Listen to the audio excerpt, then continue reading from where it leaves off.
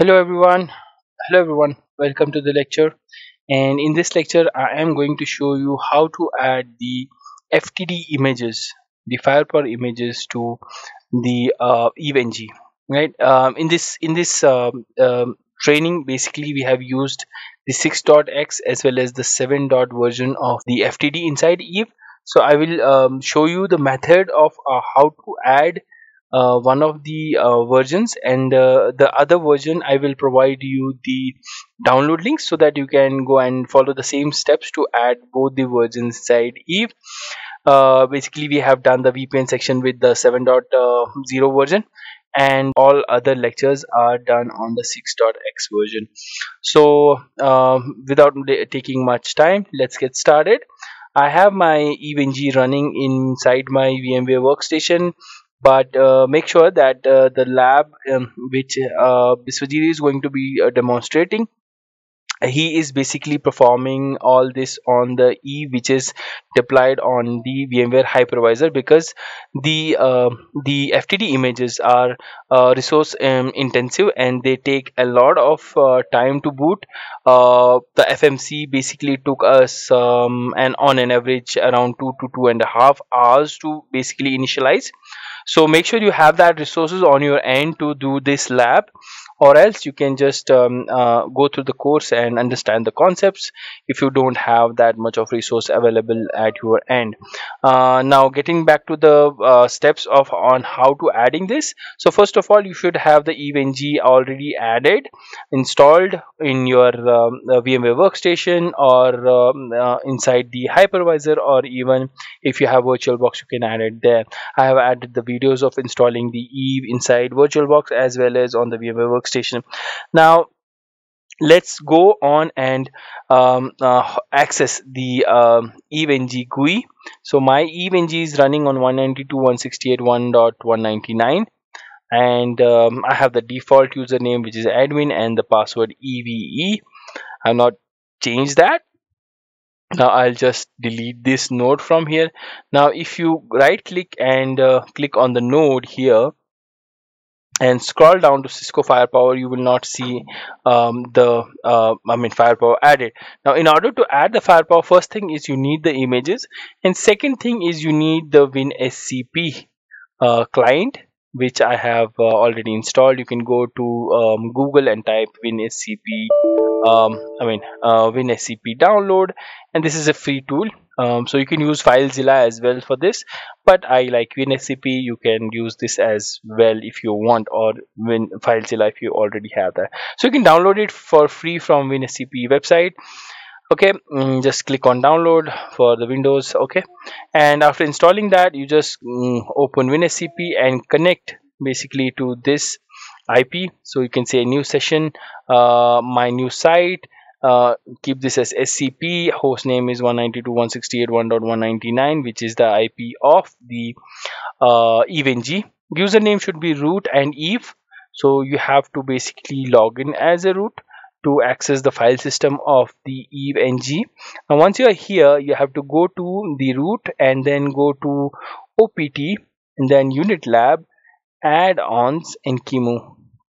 Okay, once again you have to be in the root, okay, root directory.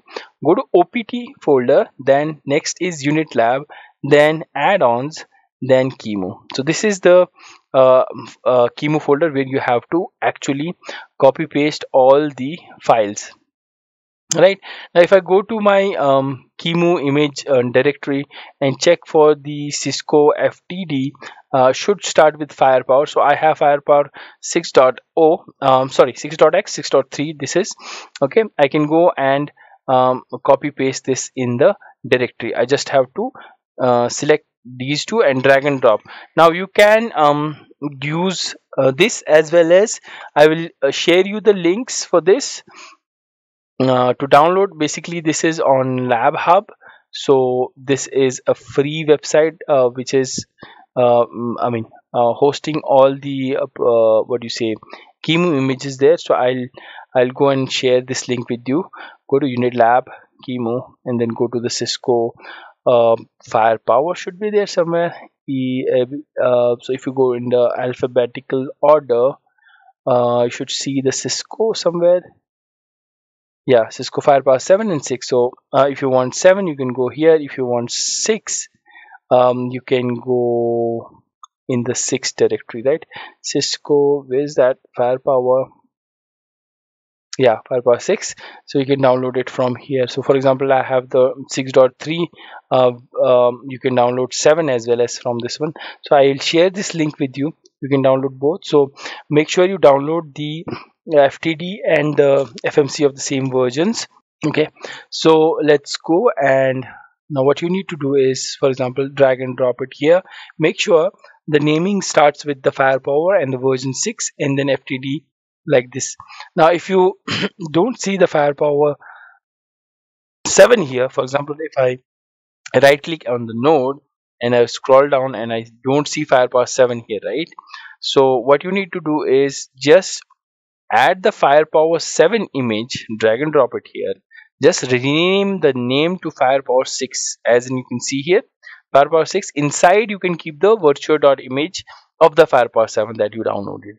Make sure that, and then you can rename this to FTD 7.0 or FMC 7.0. If in case you don't see the Firepower 7, maybe you're running the old EVENG, so you could face an issue like what I am facing right now, but that works fine if you do this trick, that you just name the folder of the firewall as Firepower 6, even though it is 7, and then say FMC 7.0, likewise FTD 7.0, Firepower 6, FTD 7.0, and inside you put the new images that you download from here, say 7.0, like this, right? So you can do that.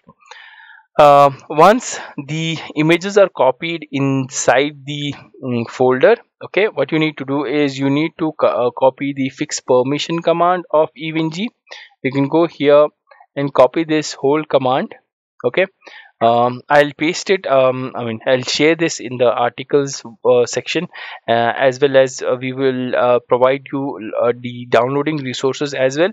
So you can go here now inside the CLI and say login with root and EVE, and then you can edit and paste it like this and wait for this download to be upload to be completed, right?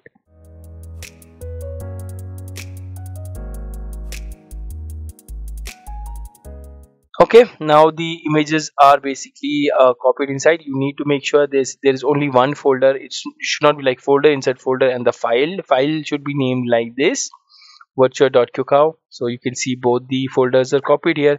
Next, what we need to do is enter on this command once, and for what I like to do is twice to be on the safer side.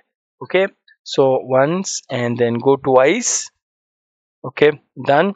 Once this is done, now you can go inside the EVENG topology, refresh this, and right click, hit on nodes, and you should see the firepower here, and then you can see the FTD as well as the FMC. So you can go here. Now make sure this is very processor intensive, as I said, and you will have to increase this. So I'm just giving 8 GB of RAM and 4 CPUs, but it will take a lot of time to basically initialize, right? We had 8 CPUs, I think 4 CPUs and 16 GB, and took 2.5 hours. So just to show you, I'm just adding the I think I added the FTD. If you can, yeah, I added the FMC. So let's go and add the FTD. So right click, node, Firepower 6. Inside that you have to add the FTD and say save.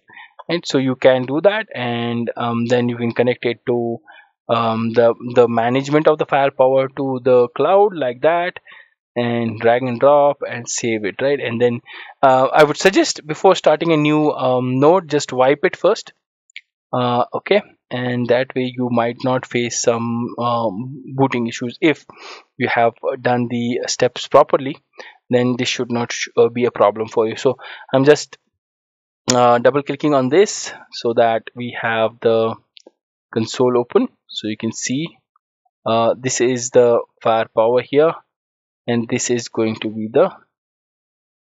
Now you can rename this obviously because you don't know which one is what, right? So you can just edit, for example, stop the instance, edit, and rename this to FTD FMC, sorry, and this is basically the FMC, and this is the FTD. So now in order for these images to boot and initialize, it will take a long time, around 2 to 2.5 hours, maybe more than that, because we are only using the 8 GB RAM here, depending on the resources that you have, right? So yeah, that is all, and you would see the initialization and the IP configurations, how to access the GUI in the next lectures.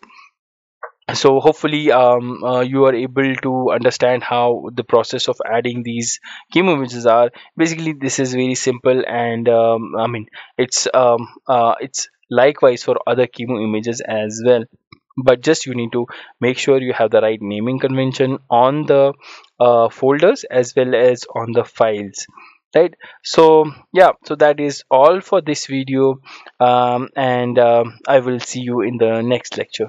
Thank you and bye bye.